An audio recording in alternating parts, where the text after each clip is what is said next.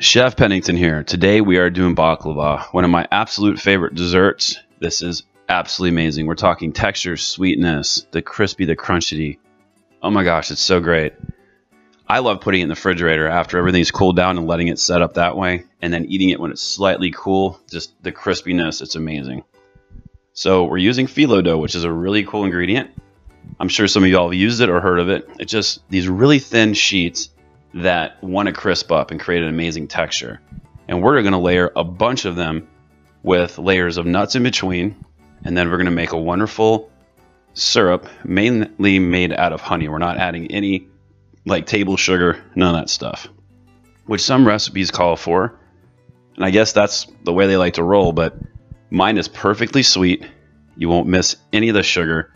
It's natural, and it tastes so much better than using white sugar. I mean, just no. If you see a recipe for that, just turn off and move to the next one.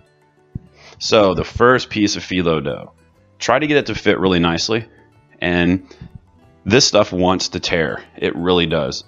A number of folks suggest taking like a wet cloth and putting on top of the phyllo dough that you're not using right now, which if you're gonna take your time, or if you have kids, you're gonna get distracted, I would suggest doing that. Just make sure that the towel is not wet.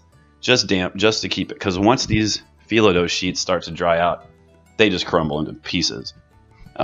This was done in under 15 minutes, easily. Actually, I think it took more like 10 minutes, and I never messed with covering it, so kind of gauge how long you think it's going to take you.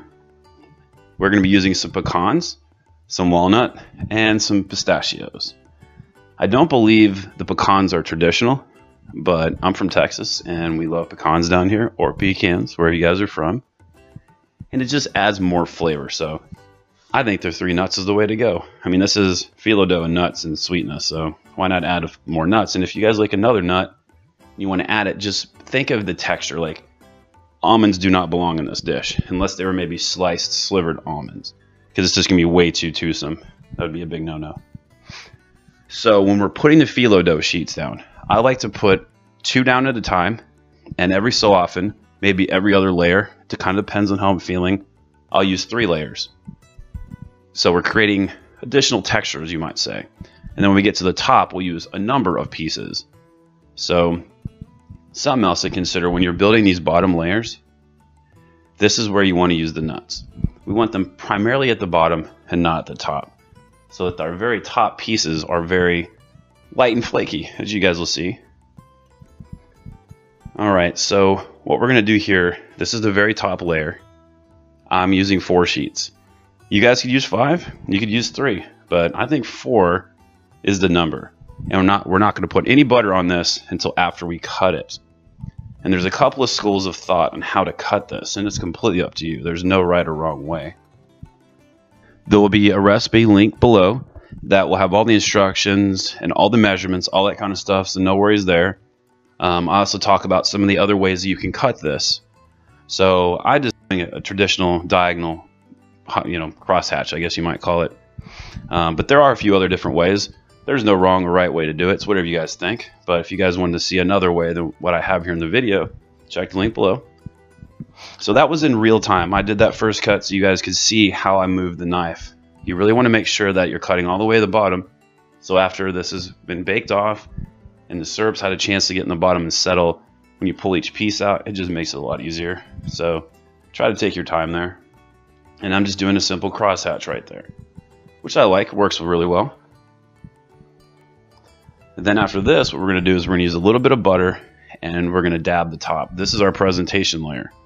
So this is what's going to come out looking beautiful, golden brown and awesome, and we're going to be like, oh, this is so amazing. You don't have to use a ton. Just try to get enough where each little piece has got a little bit of butter. And then these are pistachios crumbled up. Totally up to you if you want to use it. As it bakes off, they get kind of nutty, and they add a little more flavor. But keep an eye, because if your oven's a little off one way or another, they can seem to like they're almost wanting to burn. So you might wait after you've made this a time or two to see how your oven behaves. All right, making the syrup could not be easier. We're using high quality butter. We love butter. This is a rich, delicious dessert, so we're not counting calories today. We're going to use 2 types of cinnamons.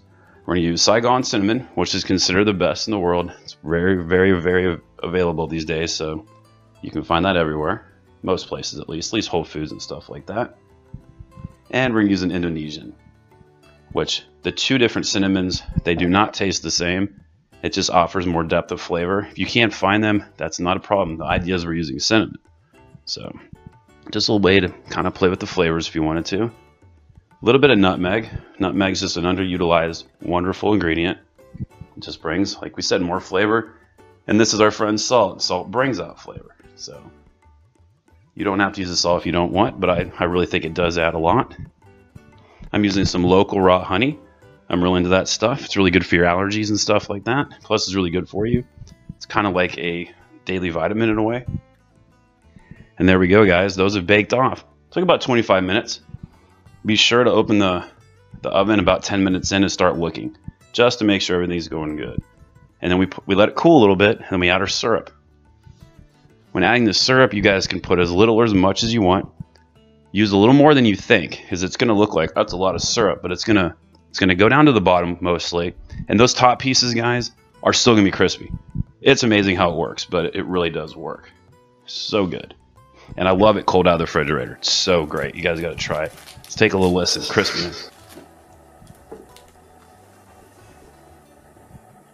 So good.